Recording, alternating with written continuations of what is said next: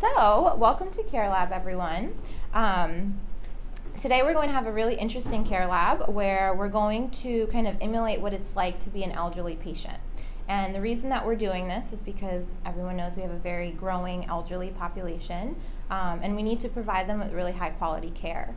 There will be many Care Labs where you'll have a chance to kind of hone in on your pharmaceutical skills, but this Care Lab specifically is for learning about how to be empathetic towards our older patients and how to provide really empathetic care.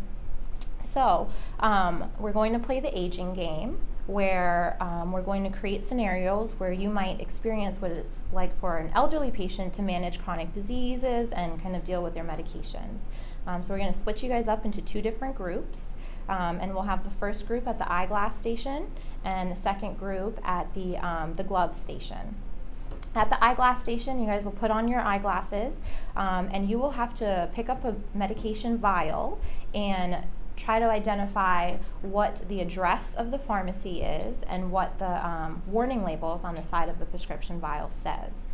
And then you'll have patient education leaflet where you'll look at that and you'll try to identify what the purpose of the medication is and some side effects associated with the medication and write that in on your sheet. And now in group two, we'll have the glove station where you'll have to try to remove medications from a blister pack and see kind of how easy that's done or how difficult that is, and then to draw some solution into a syringe from a medication vial. Okay, and then you'll have to inject that solution back into the vial. All right, do you guys have any questions? No? All righty, let's get started. Just to drop the liquid. Open file with these on. So we still have peripheral neuropathy. Yes. No side effects? I see, like, you know, Cautions. Contact Dr. If. Okay, so is there professional liquid from the amber file? Just for the So you have to read the address on our medication. vial. Capsules in the blister pack. So, alright. So we'll try and push these through.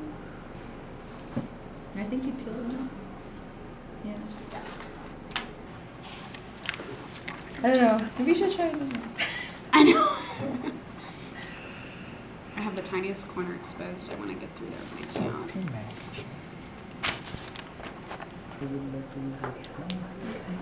Come on. This is really impossible. Are you getting it out? No.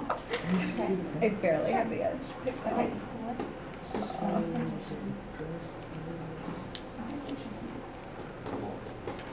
I guess this is really what it's like the sensation. Yeah, this is really difficult. I don't know how we would do it. Okay.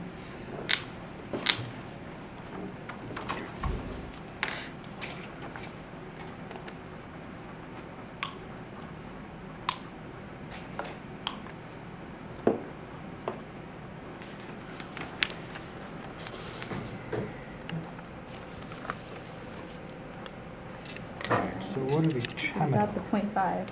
All right, so now we're going to switch groups and we're going to have everyone work on the tape station together. So at the tape station, we're going to tape up multiple fingers and you'll have to perform some activities while your fingers are taped together. So the first activity you'll have to perform is to open the medication vial while your fingers are taped. After you've done that, you'll have to use a dosing spoon to try to get a certain amount of medication out of the vial and pour that medication back into the vial. And then the second activity, you will have medication tablets kind of spilled on the table, and with your fingers taped, you'll have to pick up those tablets, open a pill box, place it in the right date, and then close the pill box. And then we'll talk about what happened. Okay? Any questions? Nope. All right, let's get started. You can both do it at the same time. So try to pick up some of the pills off the table and put it in the first compartment. Okay. So, you take one. Yeah, I think it's easier to close the one you just did, so you don't like put two. Oh, put two. Yeah. It's been my strategy.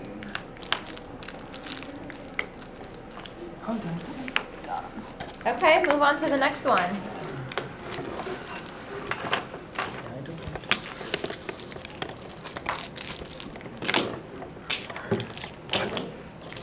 You almost spilled it there.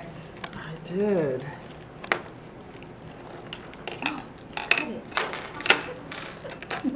All right, so let's try to measure out about 5 mLs or so, and then pour it back in the bottle. I think there's a dosing spoon by you as well. Yes.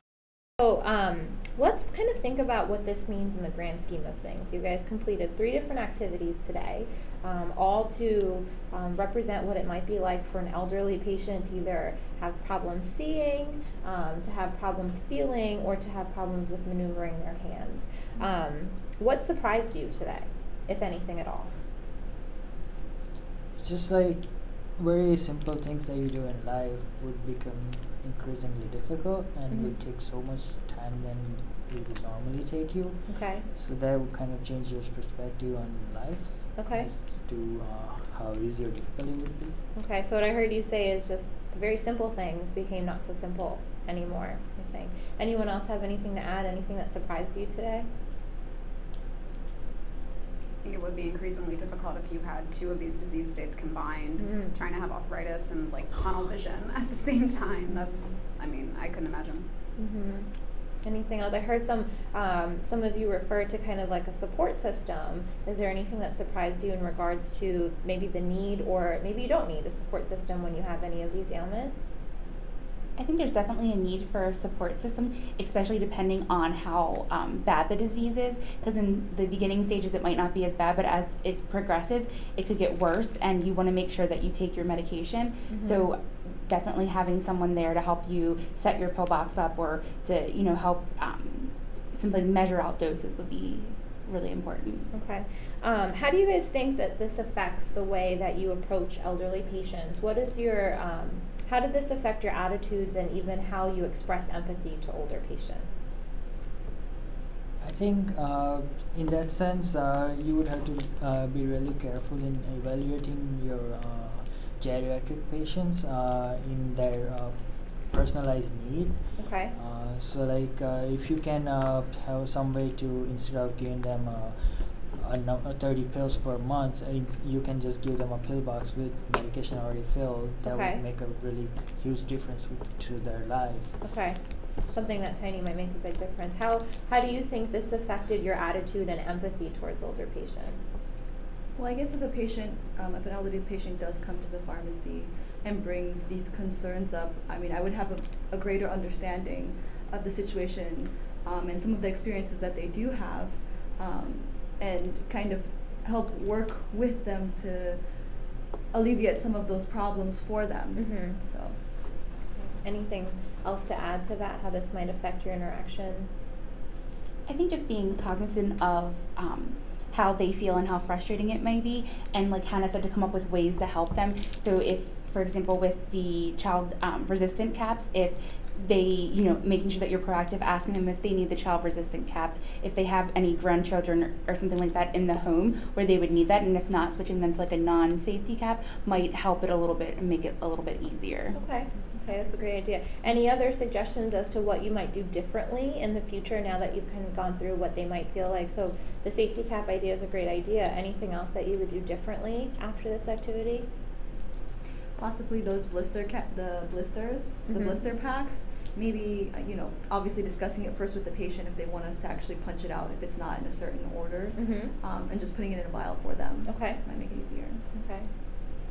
Maybe if you're doing, like thinking about the vision problems, maybe if you could present patient education on material that's easier to read for whatever kind of problems they might have. Okay. How about the visual impairment? Maybe counseling them in pharmacy and letting them know the side effects and what to expect and all those things. Even if they might not know, and if it's not a convenient time for them, you can just call them later and then counsel them on the medication. That'd be a good idea. Okay. Any other final thoughts? Well, thanks for participating in Care Lab today. I really hope that you guys have kind of taken away the importance of being empathetic towards patients, to understand what they're going through, so that we could just provide, very high quality care for them. Thanks, guys. Thank you. See you next week.